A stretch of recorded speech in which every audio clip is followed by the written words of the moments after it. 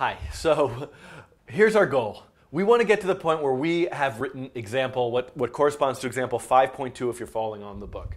So if I run this example, we see this is Hello World Box2D. We've got boxes coming out of a point, they're falling, they're responding to physics, they're colliding, they're bouncing off of these platforms. All of the physics in this example are being controlled by Box2D. If you look through the code, you'll see all we're doing is asking where's the location, what are the angles, and drawing everything on the screen. So how are we going to get there? So here is our exercise. We're going to back up, and I'm going to show you, look at example 5.1. What is example 5.1? It is a very simple processing sketch. We have an empty array list of box objects. Every frame we add a new box object. And so here we can see I'm adding these box objects. Our exercise here is to give these box objects physics. So let's look at the code for these box objects. These box objects have, oh, I already typed this in there. Erase that. These box objects have an x and a y and a width and a height. They're static and a display method. That's it. If you kind of rewind yourself all the way back to the beginning of this video series, this is what we were doing. We said, aha. We want to add location, velocity, acceleration, an apply force function, an update method where velocity goes into location, acceleration goes into velocity. We started to write all the code for the physics. Now we're going to take a different approach. Instead of writing all the code for the physics inside of this class, we're going to store a reference to a physics object that comes from Box2D. What is that physics object? I had typed it in here before. It's a body. Body. So instead of location, velocity, acceleration, we get a body. The body has all of that in it. The body updates itself. It figures out if it's colliding with things. We don't have to implement any of that. We just want a reference to that body. That body is going to have to be given an initial position, an XY, and a size, but then it's going to be updated through Box2D. So this is kind of a new way of thinking. It's like an object within an object. Like our object is a box, but our box object, really what it is, it's a reference to a Box2D body. So there are different approaches here, and when we get to toxic libs, we're actually going to see a different approach to this kind of thing.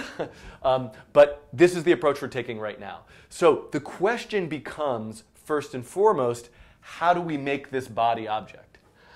And unfortunately, the answer to this question is somewhat of a nightmare, and there's a lot of steps involved, and the code is a lot of syntax, a lot of methods, and things to remember, and I don't know that there's any way that you would be able to complete this exercise. You know, you could try to look up the reference of the documentation. So what I'm going to do is talk through the steps to initializing this Box2D body. It's 4 or 5 steps. We're going to talk through those without code, and then I'm going to look at the code implementation of that and point out where you will where the reference is to kind of look up where all these functions are and what are all the parameters. But there's no way to kind of, I think, easily go through all of it. I tried that in the previous video, and I didn't think it was very good. So anyway, here we are. So this is our job right now. We need to initialize this body. So I'm going to talk you through the steps of how to initialize a Box2D body. Okay, so step 1. Create a body definition. Create and I'm going to call it body def. So this is a body definition, but the actual object we're going to create from Box2D, from JBox2D, is called body def. Now this is kind of a strange thing. Didn't we say we wanted to create a body? This is just the way Box2D and lots of things work. In order to create a body, we need to create a body definition, and from that body definition, we'll make a body object. So it's just kind of the organizational principle that we're working under. In theory, you could make multiple bodies from one body definition, but we're not worrying about that right now. Okay, so create a body definition. Now, the body definition is where you set 2 really key parameters to the body. One is simply, and there's a bunch of things, its initial position. So where is it going to start in the world? It needs an initial position. The other thing we're going to give it is a type. Type is very important. We're going to see 3 options. I guess I'll write these down for you. Dynamic, static, I spelled that wrong, and kinematic. What are these 3 types? Well, to start, everything is basically going to be dynamic. A dynamic body is one that moves in response to physics. That's what we want. We want a body that moves in response to physics. If you remember, though, in that example 5.2, there are those platforms that the boxes are landing on. Those are static bodies. A static body is kind of an artificial thing. It's a fixed body that can never be moved, which is useful in lots of worlds you might want to make. Kinematic is kind of a funny thing, and we'll get to it, hopefully. I don't actually have it on my list, but we should get to it in a later video. There are often times where you want a user-controlled object in the physics world, right? We know we want static objects, ones that just move and respond to physics, but you might have one that's controlled by the mouse or controlled by your hand in a computer vision tracking system. So that is a kinematic body. So when we create that body definition, we need to set the position and the type, and we'll see that when we look at the code implementation. Number 2, we now need to create the body. So this is simple. This is just going to be one line of code once we've defined the body and all of its parameters. And there's other parameters as well you can define, like you can give it initial velocity and certain things, but we're just looking at these two right now. Then we can create that body object. So what's the funny thing about a Box2D body? So if this is our Box2D world, we can think of the Box2D body as like, boop, a little tiny dot. It's emptiness. It's nothing. It's just this sort of singular point that moves throughout the space. The magic of Box2D, the wonderfulness about Box2D, is that that bodies have geometry. But bodies don't have geometry, but we can attach geometry to a body. We can give it a shape. So the next thing we need to do is create a shape. The shape is what is going to define what that body looks like, how it responds to collisions, what is the form that it's actually taking. The body is just this sort of empty soul, and the shape is the form that is attached to that soul, if that makes any sense. So when we create the shape, we can create a number of different kinds of shapes. Just some examples are polygon shape. That's what we're going to start with. A polygon shape can be any arbitrary polygon with any arbitrary set of vertices, or it can be something like a box with a width and a height. Another kind of shape that we can create is a circle shape. So if we have circular objects, you can imagine what that is. We're going to create a circle shape. There are other things too. One that just jumps to my mind right now is chain shape. And we'll look at some examples of a chain shape. A chain shape is something you might use for a surface, like a terrain in a two-dimensional world. So there are different kinds of shapes.